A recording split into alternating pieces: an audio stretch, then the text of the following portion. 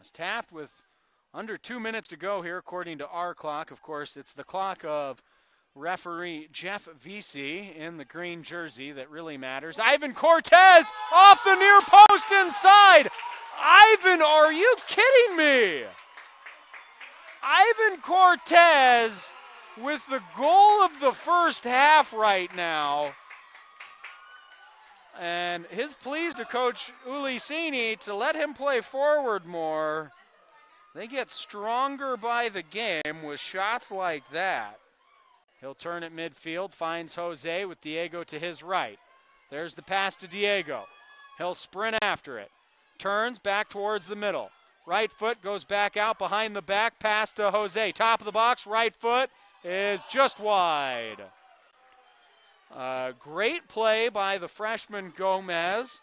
He didn't let the situation overwhelm him, showed good footwork, and then did a very good thing. He knew when to pass.